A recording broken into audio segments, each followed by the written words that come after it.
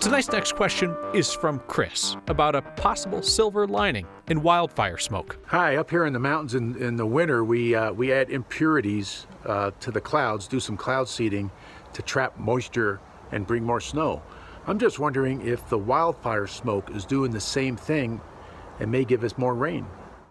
All right, that's an interesting question. Does wildfire smoke work like winter cloud seeding?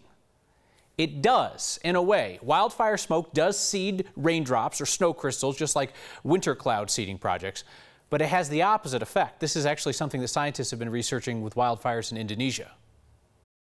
They've seen changes in the clouds and the precipitation, and it can actually feed back into the fire system by suppressing cloud formation and rain or rainfall, and then drying things out even further.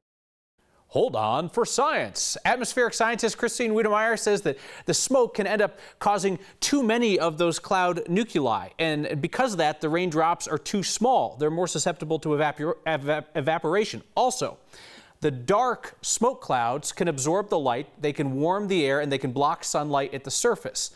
That cools the air near the ground, creates an inversion, which also limits clouds and rain. So at the end of the day, no, we don't get a rain benefit out of the wildfire smoke. I am no cloudologist, but that's what the cloudologists tell us.